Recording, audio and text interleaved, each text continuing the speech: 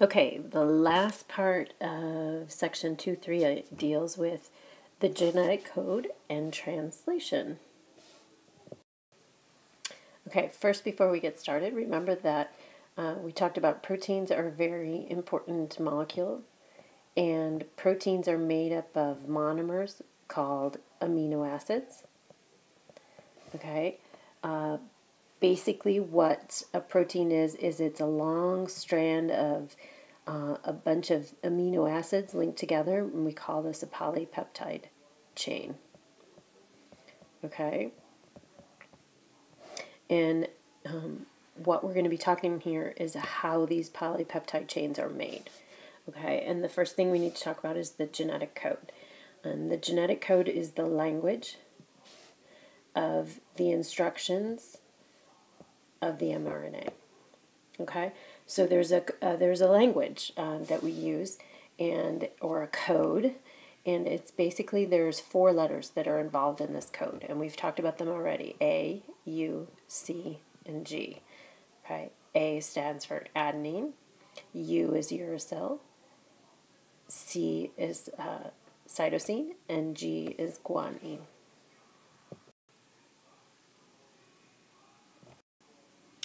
When the genetic code is read, it's read in groups of 3, and those groups of 3 we call a codon. So you can see here's a codon.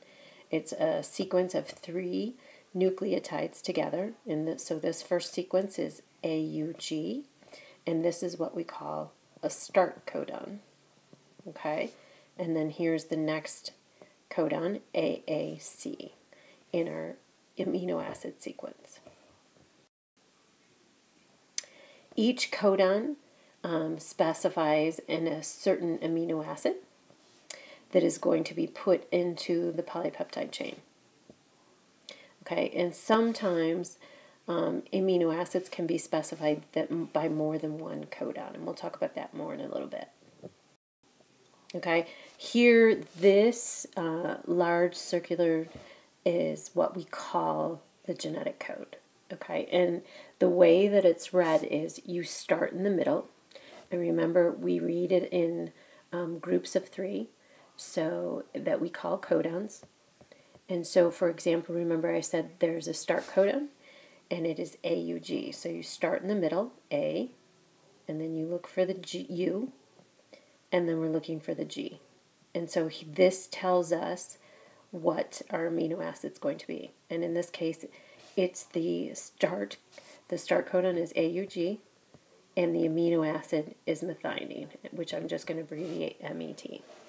Okay, and you will also see along the way that there are stop codons. Okay, and those are just signals to tell it to stop coding for amino acids. Okay, remember you should know that AUG is the start codon, and that it will code for the amino acid methionine.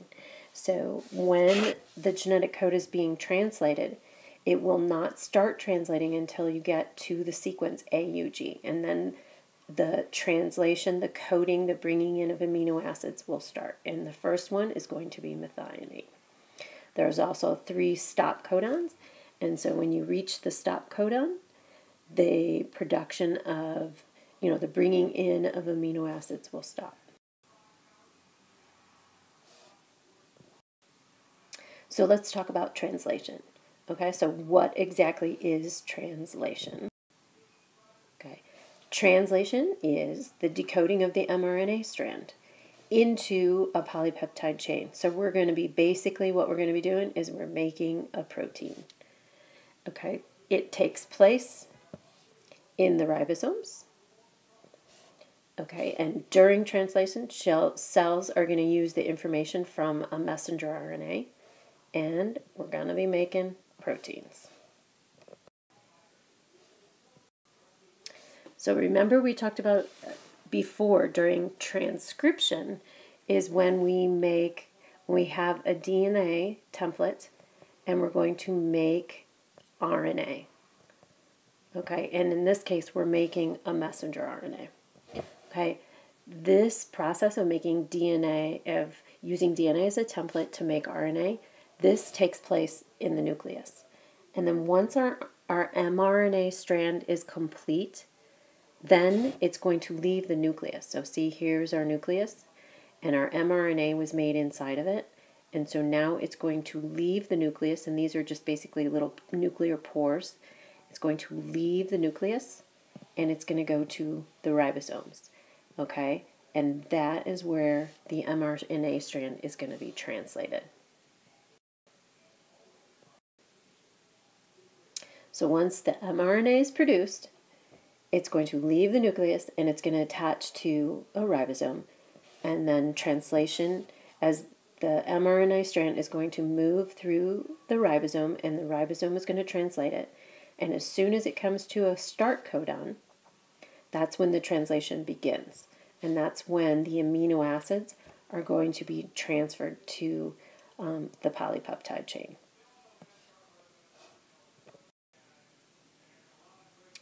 Okay, so tRNA is going to carry the amino acids. Okay, each tRNA molecule only carries one type of amino acid.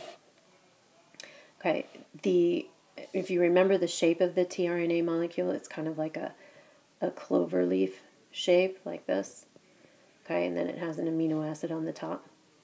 Okay, the tRNA molecule has also these nucleotide bases down here. These are called an anticodon. So we have codons, which will be on the mRNA strand. Okay, and then we have anticodons, which will be on our tRNA strand.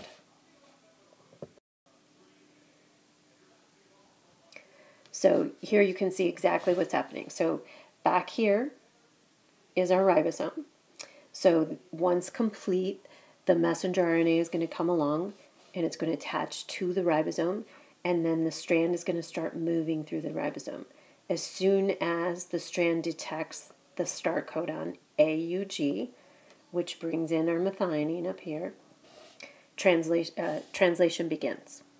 Okay, so then the mRNA strand will continue to move through, and it will read it 3 bases at a time, so a codon at a time, and you see here's a codon, UUC. This will code for phenylalanine. And so once the ribosome reads the codon, it will send a signal to the cell that says we need a tRNA molecule that is carrying a specific, like for example, it will carry a phenylalanine. Okay? So UUC on the messenger RNA strand has the codons, and then the tRNA, which is here, has the anticodon. And here's our anticodon, which is complementary to the codon. And then it carries a specific amino acid here. Okay, the messenger RNA is what codes, what tells the tRNA what amino acid to bring in. Okay, and so this process will continue, and it will keep going in this direction until finally the ribosome gets to a stop codon. And you can see as the mRNA is going through, okay, the ribosome is reading it in this direction, okay, and it will continue to bring and keep attaching polypeptides. So we have this growing polypeptide chain.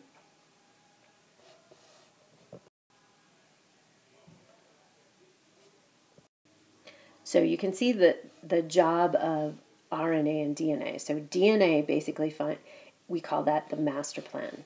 So DNA is used to make RNA. Okay, and then RNA molecules are used to build proteins. Okay, so it goes DNA to RNA to proteins.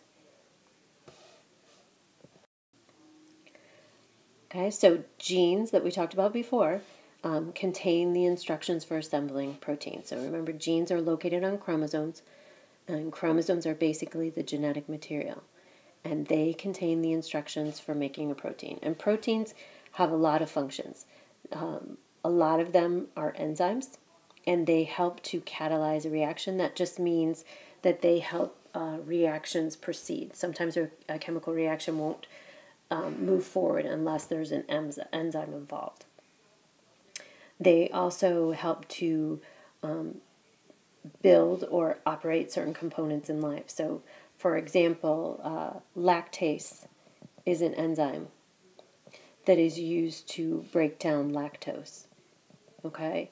So whenever we digest milk, we need to make some lactase enzyme to break down that milk.